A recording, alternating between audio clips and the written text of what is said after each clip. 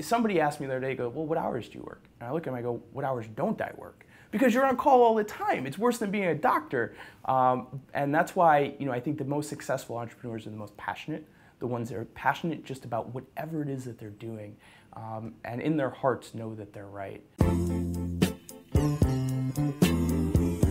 StyleCaster Media Group is the fastest growing women's lifestyle platform online. We service women 18 to 34 across fashion, beauty, and lifestyle, all online. I basically couldn't read until I was 15. I couldn't comprehend it, I couldn't understand it, I didn't have the patience for it, it never spoke to me. And really in just about every facet of school, there was nothing that I excelled at. There are no problems that aren't opportunities. And the way that I look at my early childhood education is that really what it was an opportunity for me to do what I do today, which is to be completely unconventional. Across publishing and across new media and across technology and across what we're doing on a day-to-day front to acquire new users and to work with brands and work with advertisers, it's never been done.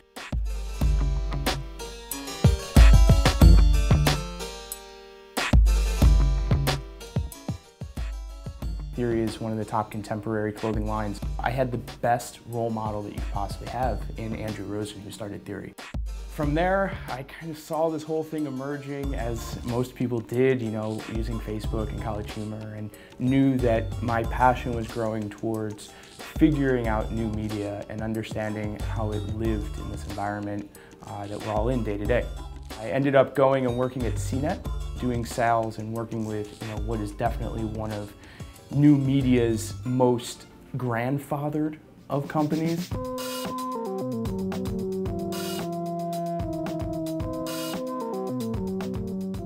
The idea of StyleCaster, 3 of us were at dinner. One of our friends, Brandon Perlman, who is a founding partner in StyleCaster, he goes, guys, I have this idea. What are the 2 questions that everybody wakes up in the morning and asks themselves? What's the weather and what am I gonna wear? We started thinking about what does that mean?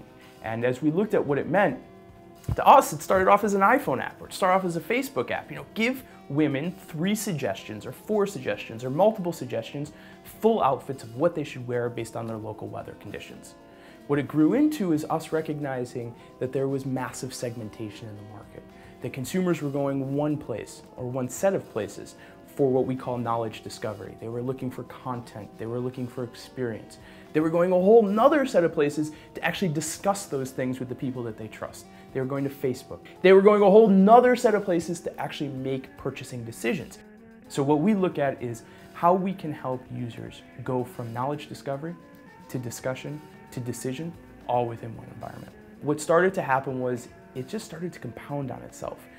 One quick discussion led to an hour dinner, led to a day-long Sunday session, led to, oh my God, we need to meet 4 or 5 times a week, to, oh my God, we're going out and gonna raise money for this business and build it.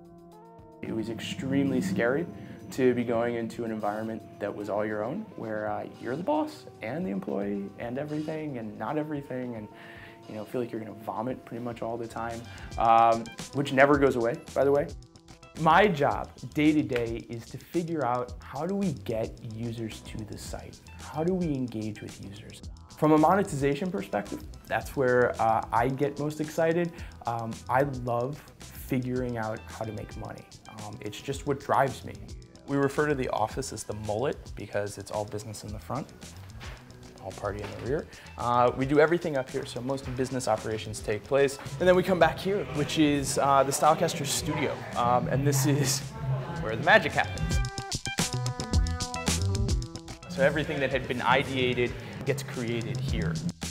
The gratification of being an entrepreneur is very different than what you would anticipate, because the second that you win, it's gone the next instant, because you know that you have to go replicate it and do it better. But it definitely pushes you every day to wake up and say, you know what, man, I have opportunity.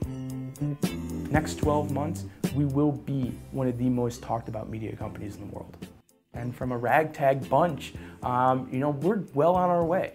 And I will not stop, and we will not stop as a team until we accomplish that.